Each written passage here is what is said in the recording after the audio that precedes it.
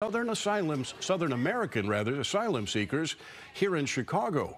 One church on the Northwest Side wanted to make sure celebrations were kicked off right. Fox 32's Gabriela Primus has that story.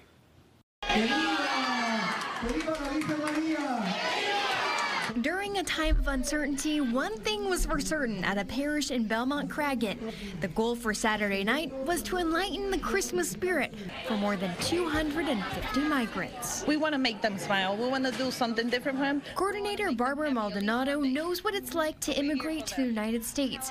She and her family came from Puerto Rico after Hurricane Maria in 2017. They've been coming from different places. They have suffered. Their journey to be here is hard. Some of them have cried. We want to do something different for them. On the migrants' wish list, clothes, gifts, and a warm meal.